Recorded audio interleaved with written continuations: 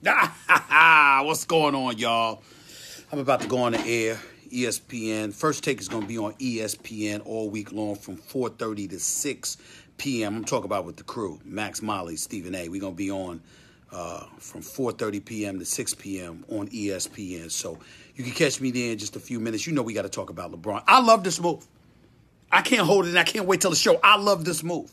And it's not just because I want to be in La La. You know, Venice Beach, Melrose, Rodeo Drive, Palisades Parkway, the 405, 110. I don't give a damn about traffic. It's near Calabasas, which I love too. You know, L.A. Live, the whole nine. It's not just about that.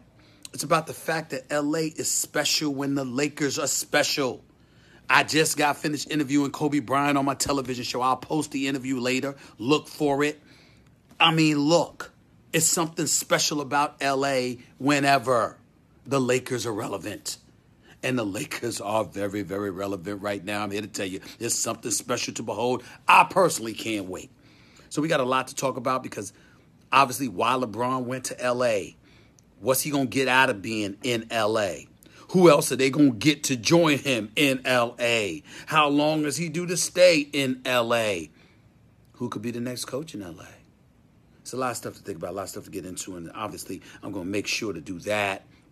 Kawhi Leonard, that's another story. Lots of information seeping out of San Antonio in regards to him. Paul George electing to stay in Oklahoma City. Lots of stuff seeping out involving him.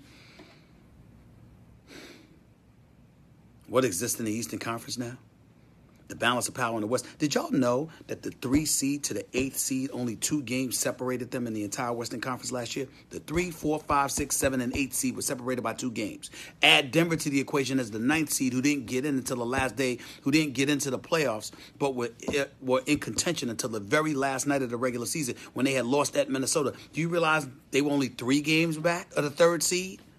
That's how close the Western Conference was. And that's what the Lakers on the outside looking in. Now that the Lakers are in the mix with LeBron James, good for about 15 games. Lakers won 35 last year. You trying to tell me they can't win 50 now? This is what we're talking about here. This is how special this is. And this is why we all should be looking forward to this. I love this. Whoa, I can't wait. It's something special. Lots of stuff to get into. I'm about to get into it, but I got to get on out of here for now. LeBron. Magic Johnson met him at 9:01 p.m. Pacific time, 12:01 Eastern Standard Time. Right at his doorstep. Ready to go. Close that deal. Even though only Boo Boo the Fool doesn't know that this was in the works since last year when Kentavious Caldwell-Pope, a client of Rich Paul and Clutch Sports, had gotten signed a 1-year, $17 million deal. We all knew what was in the making. We ain't blind. But it's, who cares? Who cares? LeBron is in L.A. L.A. is relevant. The Western Conference is beautiful right now, especially with Trevor Ariza leaving Houston. And now you got Houston and Golden State, along with all those teams that I mentioned. It's special. I'm very happy today.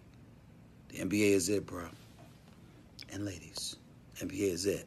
I'll holler at y'all. I got to go get ready to do ESPN First Take. But trust me, I won't be hard to find.